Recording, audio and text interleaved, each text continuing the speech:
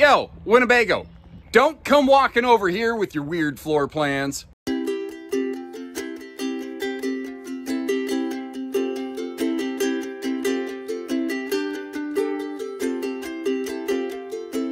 If you're tired of seeing all these bigger, heavier trailers that your mid-sized tow package pickup can't handle, stay tuned. I think you're going to like this one. Welcome to Bish's RV here in Coldwater, Michigan. My name is Josh the RV Nerd, and this is the 1808 FBS Winnebago Micro Mini. And like I said, if you've got a bigger tow package SUV, if you've got a tow package mid-sized pickup, I think you're really going to like this one here. This is a fantastic couples or maybe solo camper here. The RV is 7 foot wide, so it fits that smaller truck size very nicely. It has a pseudo-independent torsion axle and suspension system for better ride and handling.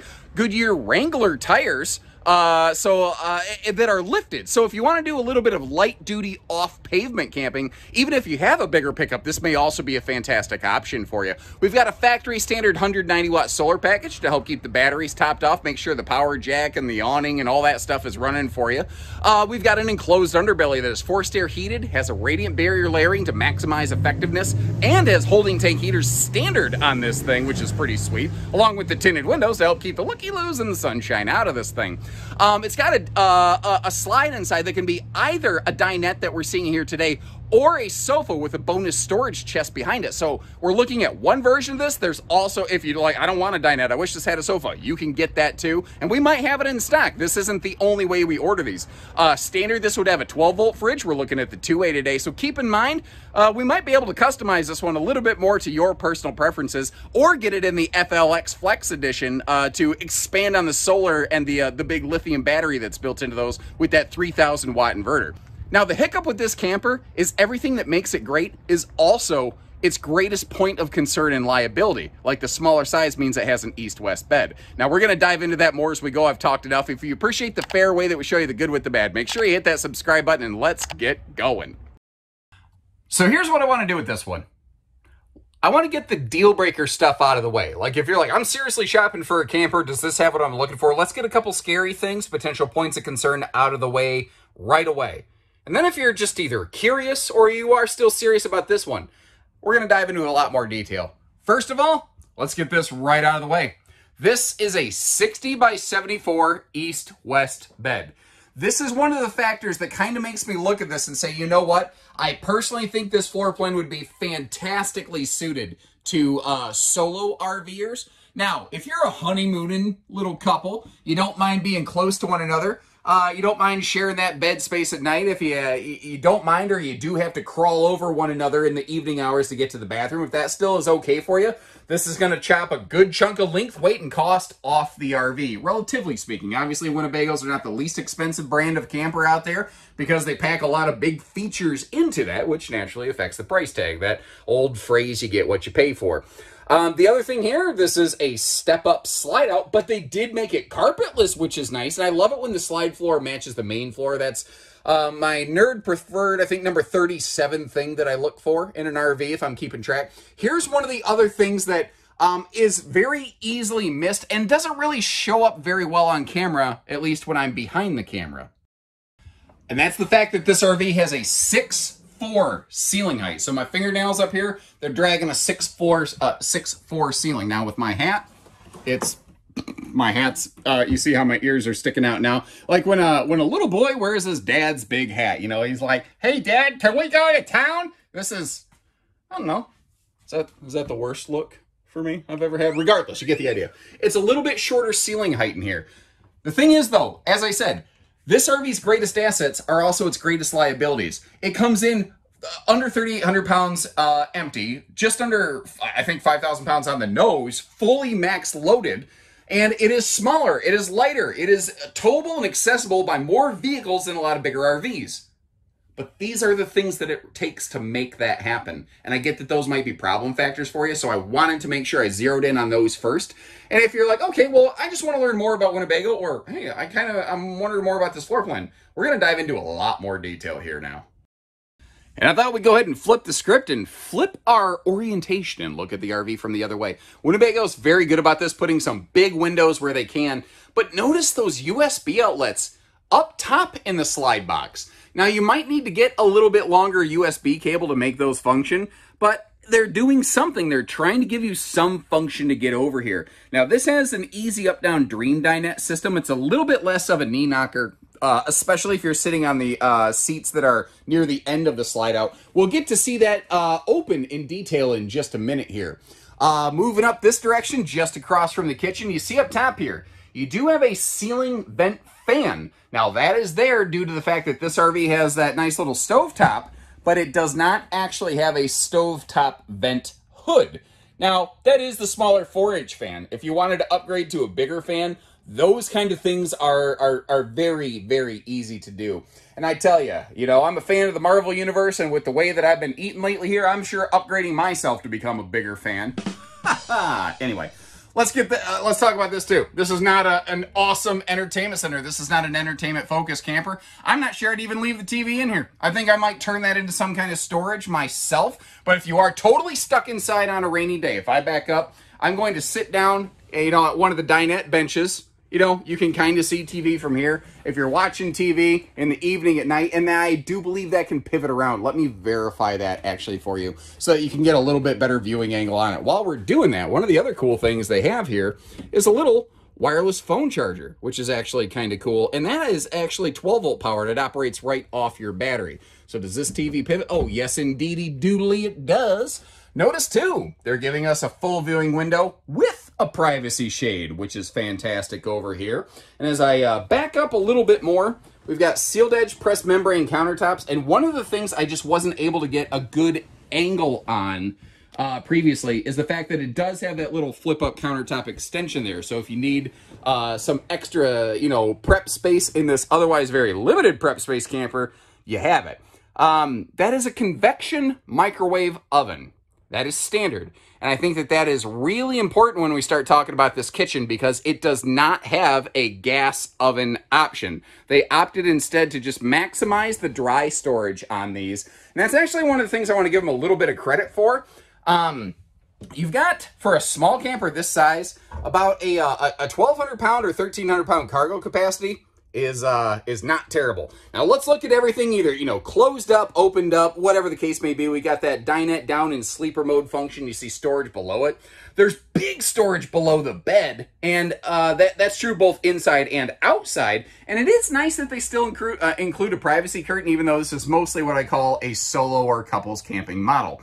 Now we're looking at the gas electric 8 cubic foot two-way refrigerator right here, but there is an option for a 3 or 7 cubic foot DC compressor fridge that will be, well, that's actually the standard. The two-way fridge that we're looking at, it is actually the optional piece of equipment. So kind of keep that in mind. Again, the one that we're looking at here today might vary significantly from what we have in stock on a given day at any of our Bish's locations, because we have Winnebagos at more than just our Coldwater, Michigan store. You saw a big stainless farm sink in there. They went with maximum drawer space. Again, no propane oven. That's probably something I should have mentioned earlier when we were talking about the potential deal breakers sort of thing. But, there's a lot of dry storage in here. Something else that may not have been obvious. Over here under that stereo head unit, the big doors on the right-hand side, that shelf in there was removable. So if you wanted to turn that into like a little coat closet, it's absolutely something you can do. So I think we got the living room and the kitchen and all that pegged. Let's hop back there into that bathroom space.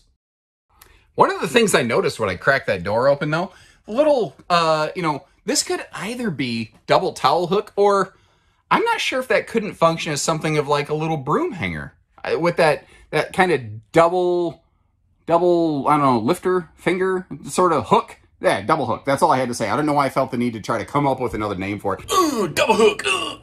Some people really don't like it when manufacturers leave the top gap open around bathrooms here. I've heard a lot of different explanations for it, but in speaking with actual production managers, the biggest reason most brands don't enclose that is so that the laborers can install the door up or down with a greater variance. So by virtue of the fact that Winnebago is actually framing this door out, they're forcing their laborers to a higher standard of fit and finish, which I think says a lot about what you're getting with this RV. And I will never say any RV is perfect, but I do strongly feel that these are in that superior kind of fit and finish category. Now it's a small camper. They could not put a big bathroom in this little thing. So the toilet space that you see right there, and the shower space that you see right here, they are both pretty tight for somebody of my physicality. So I'm probably, you know what, I haven't scaled myself lately because frankly, I don't want to see what the numbers say. You ever have one of those moments? But I bet I'm back in that 200-pound range. I'm in the 190s plus currently for sure. I've packed on a few of those extra pandemic poundages again. But I'm also over 6 foot tall. So, you know, somebody of my size, this is tight. At the same time though, if I'm like, listen, I've got a tow package pickup or a tow package SUV, and I don't want to have to get a half ton of 3/4 ton just to tow a nicely appointed camper. What do you got for me? These are the kind of things that I might say, you know what? I could deal with that. And now with the slide out close and ramble and gamble in road mode, although it does get a little bit tight, you might do the sideways travel trailer 2-step boogie to get yourself through here. The fact is though, kitchen, bed, all the storage, basically everything in this, including the bathroom, remains fully travel accessible. I think this one is what I call totally turtle friendly, dude, because this is a turtle that can exist without poking its head out the shell. So back outside, I actually want to begin with the belly of the beast, because I think this is one of the big important factors on these. If you look through here, and maybe I'm not at the best angle, you might notice how that's not the common leaf spring suspension that almost every small trailer tends to run on.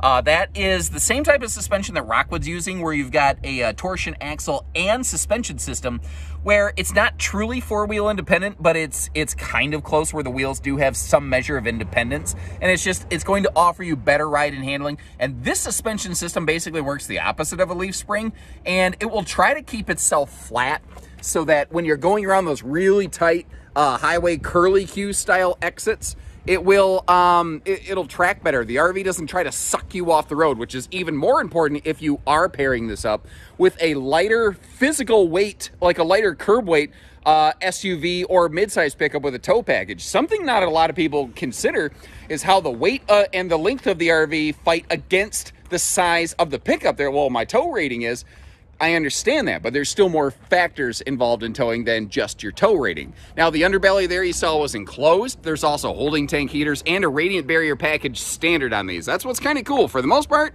they kind of just load them up real nice. Got that 3/4 nose cap with the stone guard down below. We are only 7 foot wide. So again, you are cutting out a lot of the frontal surface area when you're getting passed by like a big semi, so you don't get that big wind push kind of knocking you halfway off the road. And I tell you what, when I visited my sister's stores over in Iowa, I discovered what windy towing conditions actually look like. I thought I knew what wind was here in southern Michigan. I did not. It's a totally different animal out there. Now, by default up front, you've got 20-pound propane tanks, but they always standardize a 30-pound cover. There's optional 30-pound tanks, so keep that in mind, because that cover is, I think, sometimes unintentionally misleading. Winnebago's doing that just to get... Basically, it's easier for them to stock one tank cover that pretty much costs the same instead of two. Now, you see that little home plate shaped sticker down here in the chassis. What that's telling us is this is running on a different frame. This is on a Norco chassis, not a Lippert chassis right here, so it's not a traditional I-beam. And I haven't talked about this much recently, so let's dive into this. It is an aircraft-style chassis that is huck-bolted together, and it's made with HSLA steel, high strength, low alloy. What that basically means is thinner, lighter, but stronger, or you probably, equivalents in strength, as it were, versus a thicker traditional I-beam. And it's been my experience that typically brands riding on this chassis seem to have pretty solid service records. And I think it's because the whole thing is not jiggle banging apart going down the road. Now, around the corner over here, that is our charge controller. That is a 30-amp charge controller, by the way. And this RV is prepped and ready for the TireLink TPMS system. That's that other little black plug next to that light up there. But notice, so they give us big baggage doors on both sides of a full true pass-through. But because it's an east-west bed, they had the room to dogleg left it over here a little bit. And that over there is a normally big pass-through compartment door that just feels like it's been dwarfed over here by this big honking monster. Now look in the bottom left corner of the screen. You see those two black switches? Those are the left and right switches for the front power stabilizer jacks. That's another really crazy thing on this little trailer. Power stabilizer jacks are standard on these, and they each have their own button. They don't scissor down together, which is kind of cool. You see right there, you've got the propane cooker hooker coming off the side in case you feel like firing up the grill or the griddle or anything like that, or just turning it into a flamethrower, which I obviously really do not recommend. Goodyear Wranglers. So these are 87-mile-an-hour rated American-made tires. You see that galvanized steel wheel well guard up there. Even a great Goodyear tire. A lot of people, I think that there's been this impression that Goodyears are bulletproof and Goodyears can't possibly go flat or get punctured. Road debris can puncture anything. It's just a lot less likely on a good tire like this. So that little galvanized steel wheel well, it might be something that just helps shield the RV before that belted radial just starts really bashing up the inside of things. Outside TV hookup, high pressure cold water sprayer port over here, or higher pressure versus a traditional outside camp shower, so kind of keep that in mind. Now I mentioned that those switches were for the front jacks. Every power stabilizer has its own individual button. And the reason I'm pointing that out is because, once again, that is exceptionally uncommon within the RV industry. Now, as I back up here, look down at the bumper, if you would, please. And the fact that there's both a bumper and a 2-inch receiver hitch on the back for things like bike racks or whatnot. Once again, an incredibly uncommon quality. Now, hold on. I'm going to go back to the right here. Small awning. Let's just get that out of the way. Again, I'm trying to be fair. I'm calling the good with the bad. That awning, it's only like a 10-foot awning, but it's a small RV that put massive windows on both sides of the bed. There's only so much sidewall room that was available. And again, this thing weighs less than 3,800 pounds dry weight. Something had to give. And unfortunately, a little bit of that awning space was one of the things that had to be sacrificed. It does have reverse travel lighting for some cool little safety factors, which I think is kind of nice. But look at like all the hookups back here, all in one kind of condensed spot and in the most park-friendly arrangement on the RV. Like your outside utility shower, hot, cold, your black tank flush, all of it located in one spot. And because it does ride on that lifted package, you have some excellent, clearance for our sewer stuff right here, the Stink Pickle Deployment Center, which is the technical term for that, in case you were not aware. Now, I'm not blind to the fact that it's like right next to this tire, and that aggressive tread on that tire, it looks dangerous next to that that outlet right there. I don't know, maybe you want to add a mud flap to it. If you're going to do off-pavement camping, maybe that's a little thing you want to add to this. I can acknowledge that. But I also want to acknowledge this. What other little trailer like this has taken the time to put the gate valves on the inside of a heated, enclosed, protected underbelly? Standard. And there's not a lot of RVs that do that. Now, I haven't seen where Winnebago's actually attempted 0-degree testing, or what people might refer to as 4 seasons. I think the only thing that might limit that function on this RV is it doesn't have the world's biggest furnace, but it's a tiny camper. So short of Arctic tundra camping, I'm estimating, and this is an estimation, that you're going to be fine. Now let's take a look up at that roof right there. I'm going to try to spin you around like a record baby, nice and slow. You see, fully walkable roof, ladder up to the roof. Factory standard 190-watt solar package, but you can also get the mini flex version of this that will double that and change a lot of the equipment on this to be more like off-pavement, off-grid friendly. One of the only sort of off-grid hiccups that this one has, because the size, the tire packages and stuff is nice for getting off paved roads a little bit, but because it is so small, there's just not massive room in the belly for some really big holding tanks. So again, trying to be fair, trying to show you the good with the bad, trying to tell you everything you need to know before you go spending a lot of hard-earned American greenbacks on this thing. And if you're a Canadian client or from another country, remember, we can always convert your currency into hard-earned American greenbacks. And then, convert that currency into a Winnebago Micro Mini from Bish's RV. We can help with the conversion process. That's what I'm getting at. So let me know what you think of this guy. I get that things like that east-west bed, the sometimes more confined, smaller bathroom might be a point of a concern for you, but I think it's one of those kind of somewhat necessary evils to get an RV down into that lighter weight range that might work for you. So I don't think this is going to work for everybody. But again, I think that there's a lot of people like, I've just been trying to find something for myself to go around on the weekend, and I want a good, classy camper. I think that's where this one comes into play really nicely here. But that's my 2 cents. Let me know what you think. And again, if you appreciate how we show you the good with the bad, with the ugly, with everything in between, make sure you hit that subscribe button, and we'll catch you next time. So take care, stay safe, have fun, and happy camping, everyone.